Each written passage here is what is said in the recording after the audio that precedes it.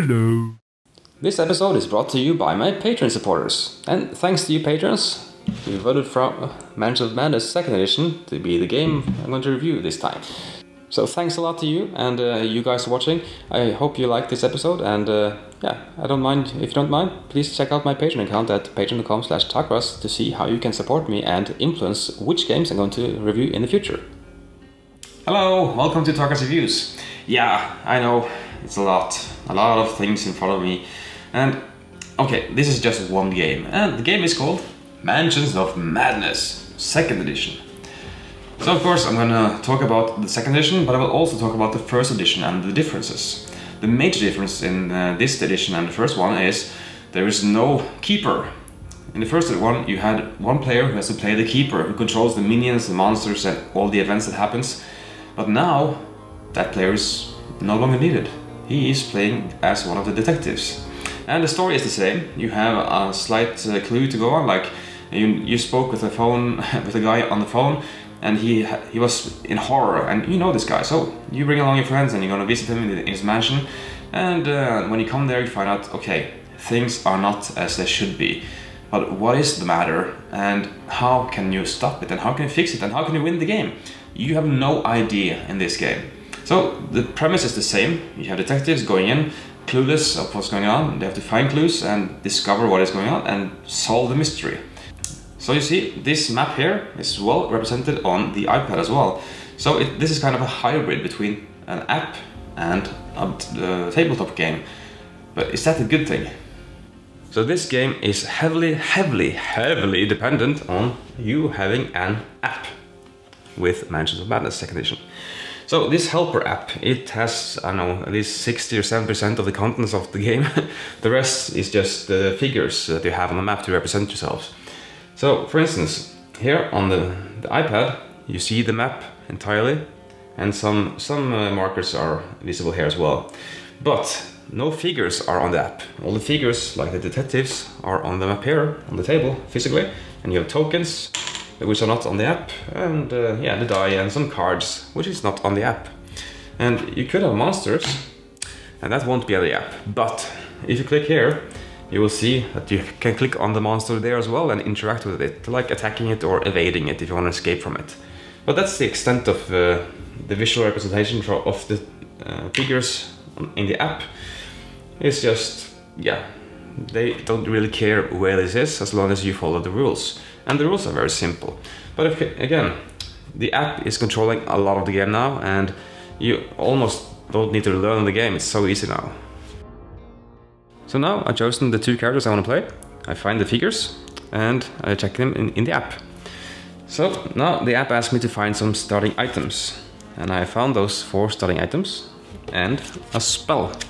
Now the spells are the same as in 1st edition. You have a lot of spells, the same card. So shriveling, I have 5 cards here with shriveling, but all the backs are different. So you shuffle these and choose one at random, and you're not allowed to look at the back of the card until you are instructed to do so. So sometimes it might be a good effect or a bad effect, depending on the situation and depending on the outcome of the test you're doing. So now I have these 5 things I need to divide among my 2 investigators. And once I'm done with that, I just continue setup. But before that, you see at the bottom, each investigator begins with 1 clue each. And clue is very important. If you played the 1st edition of the Mansions of Madness, you know one thing. The setup is a long and painful process. And I'm almost done already in this video. It's so fast. Just separate the cards, choose investigators and follow the app. So, right now I have no map, of course. So I'm gonna click continue here, and we'll get a quote from H.P. Lovecraft writings, and then begin scenario. And then we'll have a narration by the app, which is very good in my opinion. Just listen to it. The herd animals that should be placid stampede themselves into a bloody mess or vanish without warning.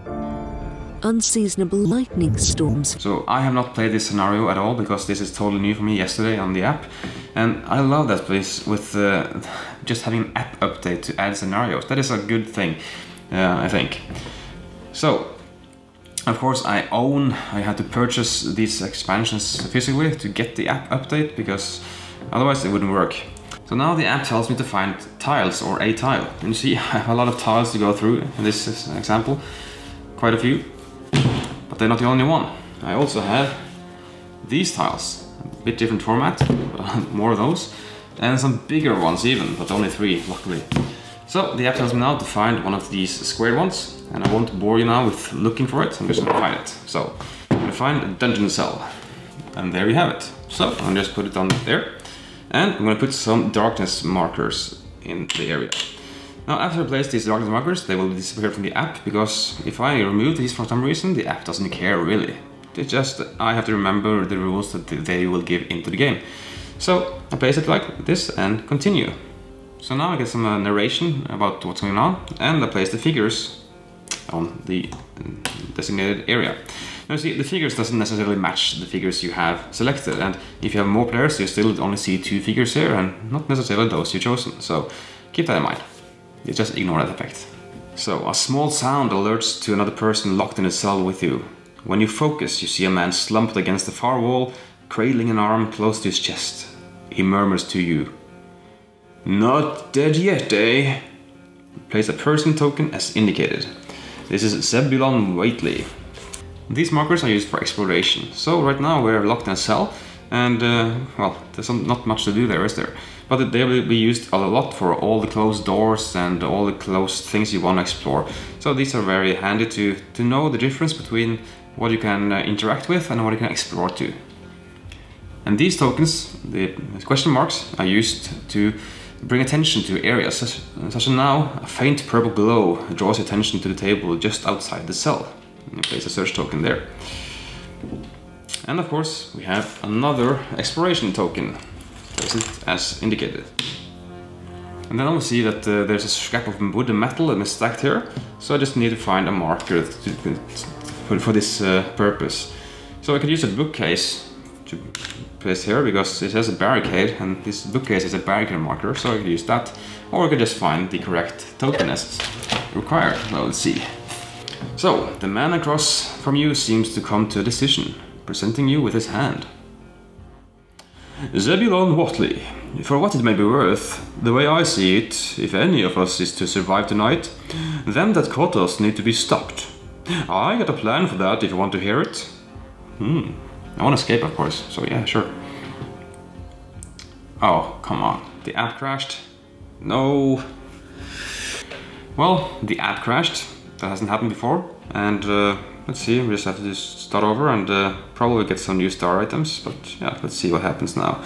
So now the app is going into the investigator phase, so now it's up to us to do something, and we have actions we can do, and the app has no clue what they're doing unless we tell it what we're doing. It doesn't know where we are, it doesn't know if we swapped cards or anything, so they just expect us to follow the rules and to have fun, of course.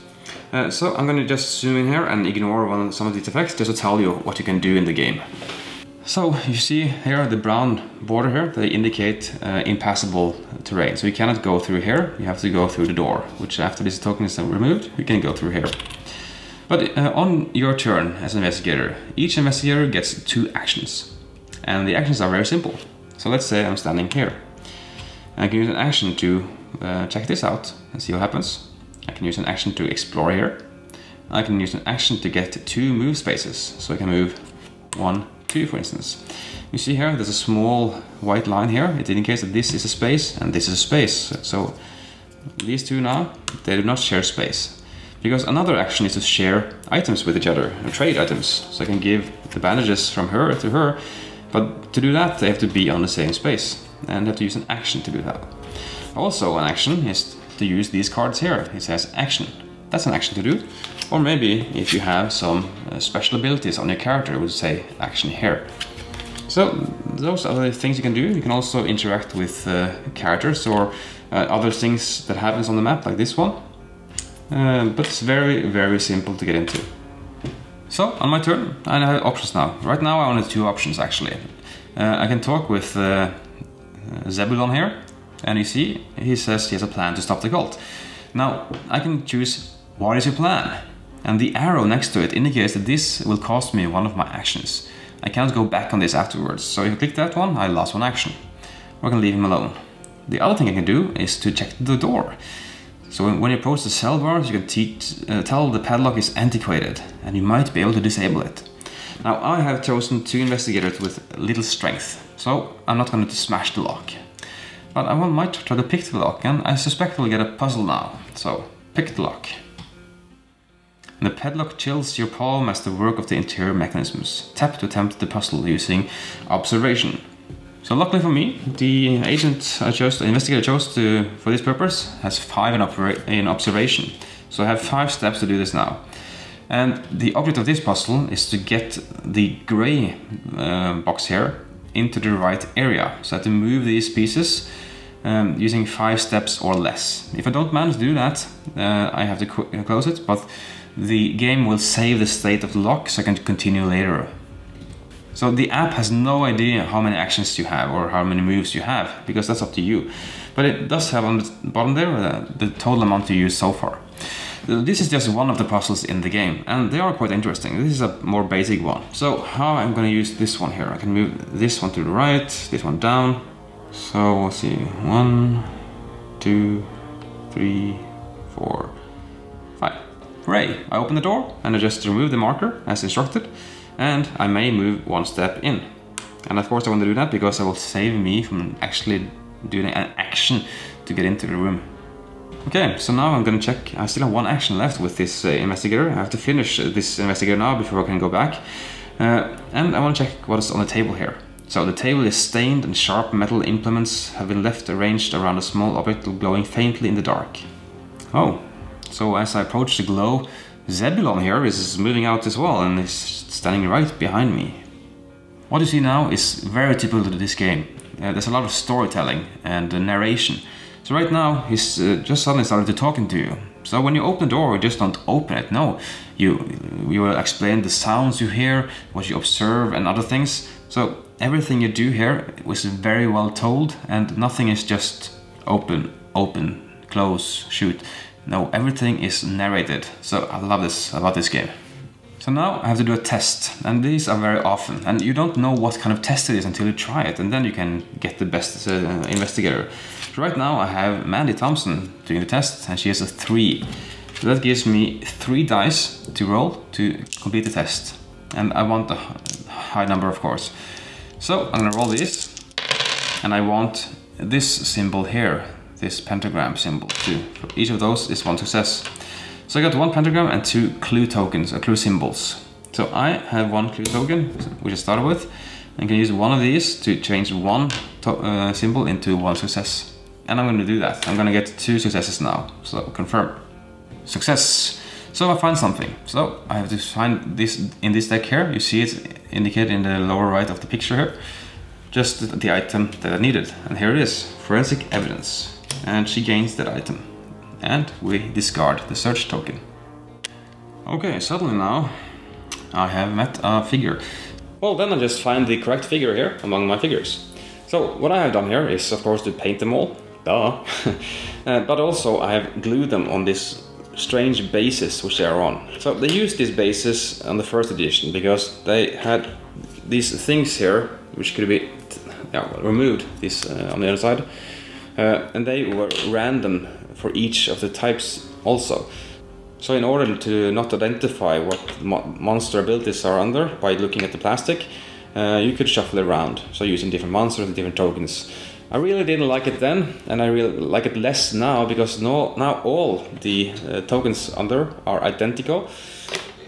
And yeah, it's just a mess, because the figures fall off very easy, and it takes a lot of time just to assemble it every time. So I glue them now permanently, so it's better, but I still don't like the solution. But I understand why they did it, but not for the second edition. So it doesn't just say place a figure there. No, you get a narration that tells you what's actually going on. Ah, great thing. Well, I spent 2 actions with each of the investigators. So now I leave it over to the app, the Mythos phase now. So I'll just click the button on the lower right here, and we end the investigator phase. So now the app can take vengeance. Yeah. Now we are not in control anymore. The app can just throw things at us and give us damage, give us horrors, give us traumas in the game, of course, maybe, and make the monsters attack and other things. So now we are just, we're screwed now. not really. The app also gives us more story, and sometimes we will be aided by the story and something not. It totally depends on the scenario and random things chosen by the app. So now the druid is said to move 2 spaces to be within as many investigators as possible, and it will attack everyone. Okay, the monster attacks. Again, we are told what is going to happen. It just doesn't just say roll dice. So I'm going to do so anyway. So I'm going to have an agility test. I'm going to use take Agatha first, and 3 blanks. So if you pass, no. If you fail, the horrible fangs. Oh no. So they told me to flip damage face up. I currently don't have any damage, but I will get 3 new, and they will be put face down according to the app. But if I had damage from before, I had to flip 2 of them face up. So I flip 1 of them face up, and it says no additional effect, face down again, and the next one. So fortunate for me. And then Mandy Thompson rolls, and she gets 2 successes. Hooray! Now, on the character sheets you have health and you have sanity. If you get as much damage or horror as your health or sanity, you will either die and be eliminated from the game and make it game over actually for everybody, or you can go insane. And if you go insane, you don't die from the game, no, you just go insane. You get one of these cards here, and these are the only cards you do not share with your friends you're playing with. No. Hey, you know, this is a cooperative game, but not always. If you go insane, you get one of these cards, and many of these cards are different, and someone gives you some horrible things to do to win the game. So let's say the crew wins the game, but if you didn't steal something from the other players, maybe you didn't win. You were the only one that lost. That's not good. And sometimes you can even win if the others fail to win. So you will try to sabotage the mission, and you're not allowed to speak of these. Interesting. So lastly now, I'm just gonna attack the monster back, just to see how that works. So I'm gonna use Agatha here, and she has a revolver, and she has a spell. So let's make it interesting. Let's try the spell and see what happens. So I click down here on the monsters, and click on the druid, I click on attack, and here are a list of all the weapons you can attack it with. From heavy weapon, bladed weapon, firearm, spell, or even unarmed. And each of these costs an action, as you see. So, spell. So again, everything is thematic. The text will happen now will tell you what happens based on the weapon and the monster you fight. Now, the first edition had this as well, but not the app. You had 3 decks of cards, and each of these decks had reference to each type of monster, being humanoid or something. And you flip to the cards until you find a matching weapon. So sometimes you have flipped through many cards in the deck to find the correct one. But when you did, you had text that narrates these event and made it very interesting. And it was thematic as well with what happened based on what weapon you had and the monster you have. So the same now, you get the narration and you see what happened. But of course I have to test agility, and none of my investigators have great agility. But in this case it's Agatha, so let's repeat. Hey, I got 2, success. So I read the hand here. If you pass, the hand suddenly freezes in place with a jolt of black magic, or black lightning, and you deal damage equal to the card here, so 3. So, oh, I did this already. So on the left here, under the portrait, you see 0. So I can do 1, 2, 3. So that's the number now.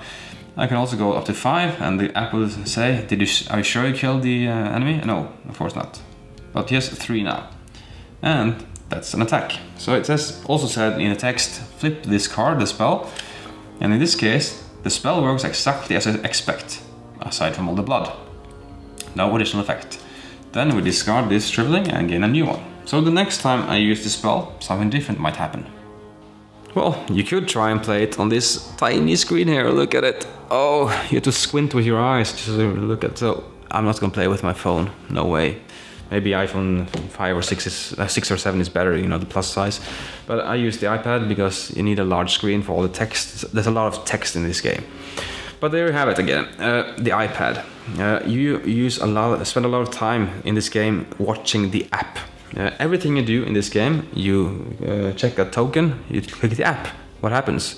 You open a door, you click the app, what happens? You meet a monster, you click the app, what happens? You attack the monster, you click... You see the pattern here? Yeah, you check the app for a lot of things. So you spend a big portion of your time to look at the app. Now, there are two ways to approach this. The one I like to do is I just use the app myself and I read aloud what happens. So, because the other way, it would be to send the app to the player who is active. But that would just make it a pass and play game. So I don't want that. I want to be engaged in the board with the other players. So I will just take the app and I will read what happens so everybody can listen in and decide based on what I say on the app. And yeah, that's why I like it, because I noticed that they really want to be engaged in the story, and the story in this game is great. It's typical H.P. Lovecraft story with independent stories. There's no campaign in here, so you do one scenario and you have one story, and do another scenario and a totally different story. But it works. It really works, and you have to find out what is going on here. How can you solve the mystery, and how can you escape alive? Those stories are really hard to explain because, yeah, you just have to experience it mostly. But so even though I feel the app takes too much focus from the game, I still like the narration here. So in this game, I think it's really simple to get some role players to try out this game, because this is a role-playing game with a board and very simple rules. So you cannot do whatever you want. You have to do what is confined within the borders of the game.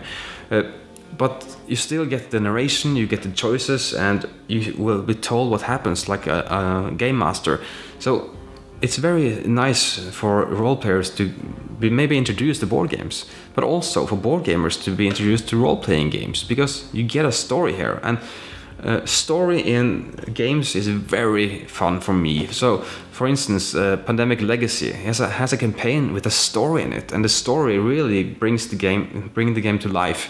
And Time Stories, what's in the title, Stories, it is basically a story with a puzzle element in it. And yeah, I love having this story element in the game, and the app really tells the story very well. Everything is nicely written, and the narrator, the voice for the intro and the outro is very nice as well. So everything here is done, it's just excellent. But I do feel I miss being the keeper. In the first edition, you had one player playing the keeper against the 4 investigators. Now you have 5 investigators that can play totally cooperative. This game has I've been playing this second edition a lot more than the first edition already, and I've had the first edition for years now. You know why? The first edition has a setup time of at least 30 minutes. I'm not joking here, no. In the old one, you had to have the keeper, he had to be separated from the investigators, he had to choose, make some choices and get the tokens and get the cards, and he had to put them in the correct order. And while he was doing that, the investigator would set up the entire map, so everything was known in the layout. And they would choose characters and they would read the intro, and then they will meet, and you have to place out the cards as the keeper in the correct spaces, in the correct order, because if you mess up, you might make the game unsolvable. So let's say that there's a door, it's locked. Okay, find the key. Well, the key is behind the door. Oh. And usually you won't notice this until you've played too long, because the cards are face down here and you think you've done everything correctly. And yeah, so I loved the first edition of the game, especially playing the keeper, but I loathed the setup time, so I rarely brought it with me. I rarely mentioned it. Should we play this game? Because I really didn't like the setup time. It's a pain. So this game has about 5 minutes setup time. You take out the components, you organize it, pick a character, and you're ready to go. Just follow the app instructions and hooray! So as long as I have, I don't know, 3 hours or so, I will play this game here. It's very fun, but the scenarios are very, very long as well. But there you have the power of narration and storytelling. The game, one of the scenarios takes 240 minutes easily. And it's not a joke, it actually says on the app, and yeah, you better believe it. But everything that has been told in the game, it brings all the players, they make it immersive, they get immersed into the game and gameplay, and you just totally forget that time is actually passing. So suddenly it's way past midnight, and wow, we played that long? Wow, that is a good thing, yeah. But that is my thoughts on Mansion of Madness. I'm kind of on the fence of whether I like it or not. Well, I do like it, of course, but do I like it enough that I can recommend it to everybody? No, I don't think so.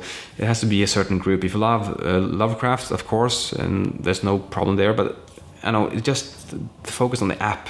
And if you don't have a large screen, I wouldn't recommend it either. And of course, you have to have power on the screen. Yeah, so many things. I'm not sure if I like the direction that things are going at the moment, but for this game, it works because it brings RPG to tabletop and the other way around. So I like that, and it's a fun experience. It is. I want to see more content. Of course, I haven't finished the content here, and having that as an app is very nice as well. You just download more scenarios, and you don't have to purchase anything physical. For now, I had to buy something physical to get 2 scenarios here. You know, the first edition and the Call of the Wild expansion. Those are physical expansions, but never mind. They'll probably get some more DLCs later. Okay, thanks for watching. Hope I see you again. Bye. Thanks so much for watching the Dice Tower videos. Find more great videos and reviews, as well as our top-rated audio podcast at Dicetower.com. You can also find other great shows at Dicetowernetwork.com. I'm Eric Summerer, and you've been watching The Dice Tower. The Dice Tower is sponsored by Cool Stuff Inc., where you can find great games for great prices. Cool stuff in stock. Check them out at CoolStuffInc.com.